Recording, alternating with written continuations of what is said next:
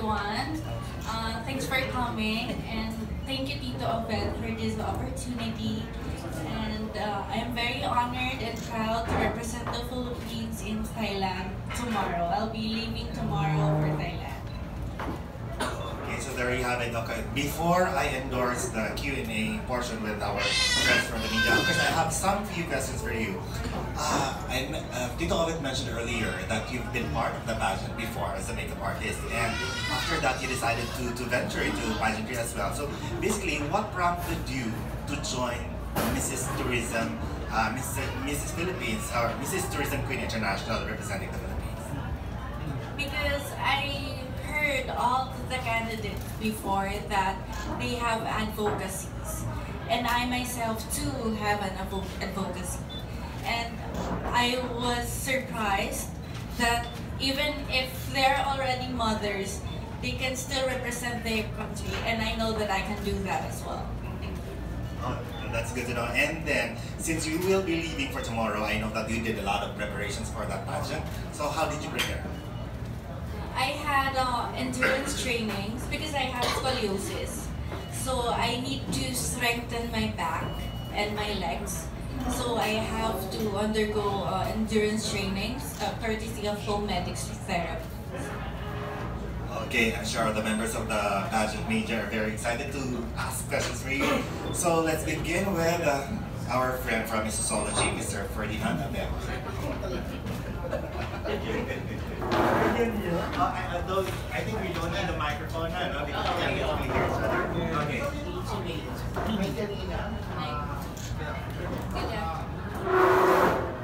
Why do you think pageants is important nowadays? Pageants are important nowadays because there are people who can represent the country. It's not just beauty, but you need also the brains. So pageantry is the voice of the candidates, and they will represent the people. Well, for example, in their hometown, they can represent the countrymen. So it can be the voice of all the people with whose country is represented. Okay. Second question will be coming from Mr. Lolly Brioso of OPM Worldwide.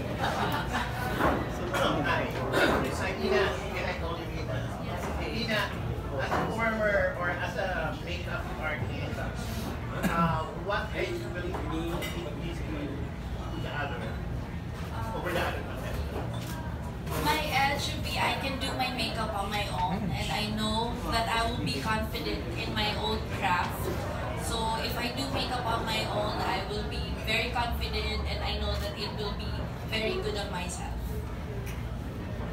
Next question will be from Anton Eder of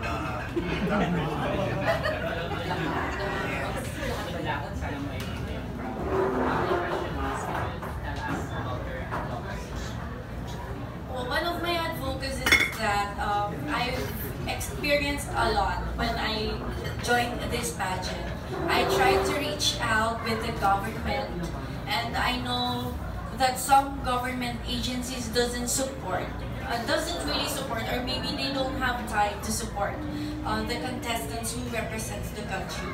So my first advocacy is that no matter how big or small the event is, if one Filipino or one Filipino will represent the country, we should support him. Okay. Next question will be from Mr. El Sonoria of pageant. Hi, Miss Janina. And then, can you tell us about yourself? Ilan anak mo or a personal? I have two kids, two daughters, beautiful daughters. One is 3 and the youngest is 1-year-old. That's Isabel and Aurora. And my husband is also a Philippines representative. He's a motocross rider. He cannot come right now because he's currently injured from a training. So he has a leg injury, so he also represents the country. Is he Filipino? He's Filipino Japanese. Anyway, good luck, girl. And Thank you po. Thank you. Okay, next question will be from Mr. Francois Diaz of Pageantry Listahan talaga. Alright, Ina, sa ano ngayon, sa current na issue ngayon sa isang teacher na nagpalabas ng bata as a punishment na ginawa niya. Ano yung opinion mo sa ganon or sa corporal punishment? And how can we better discipline students then? Ako po ay isang guro din. So, nagturo po ako sa loob ng isang taon lang. Bakit po isang taon lang? Hindi ko po kinaya. Sobrang hirap po maging guro. So, ako po naiintindihan ko po yung guro na nandoon, na media, na lahat. Kasi, sa totoo lang po ngayon, ang hirap na po disiplinahin ng mga bata dahil sa environment, dahil sa surroundings nila. And I believe na yung discipline ay mangyayari muna dapat sa bahay. So, hindi po ako ayon sa nangyari po sa guro. Kasi I think she's been serving the education field ng years na, decades, I think. And for just one mistake or for just one wrongdoing, she will lose her license without us knowing what's the real reason behind it, behind the punishment.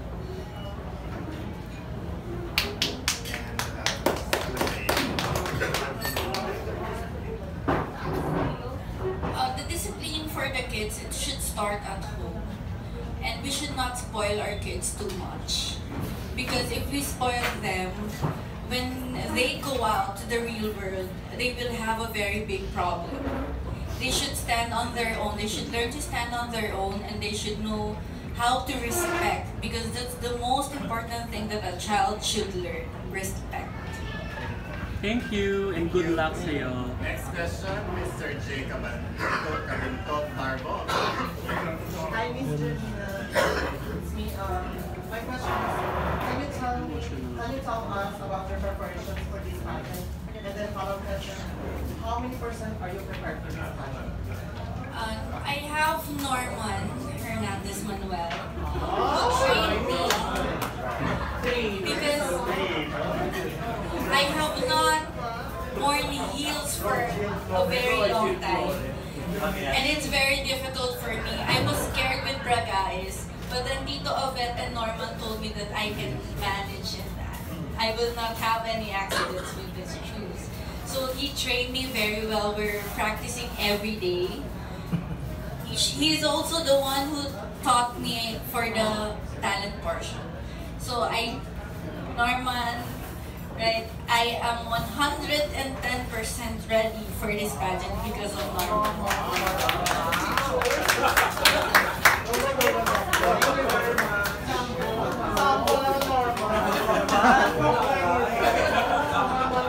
What's the name of your walk then? The name of my walk is Glam Walk. Wow! Norman also taught me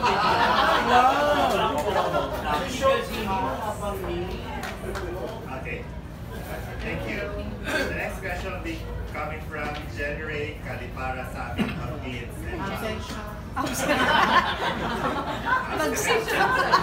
has to sit outside next time. Miss Joy Argil of Papel.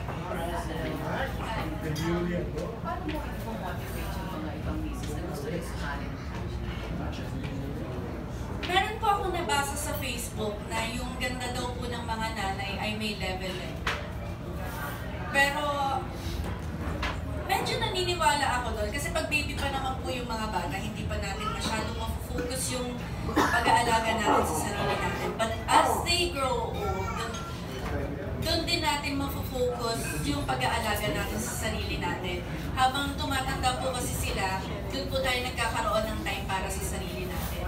And when that time comes, you have to take care of yourself also because you are the inspiration of these children, of your children.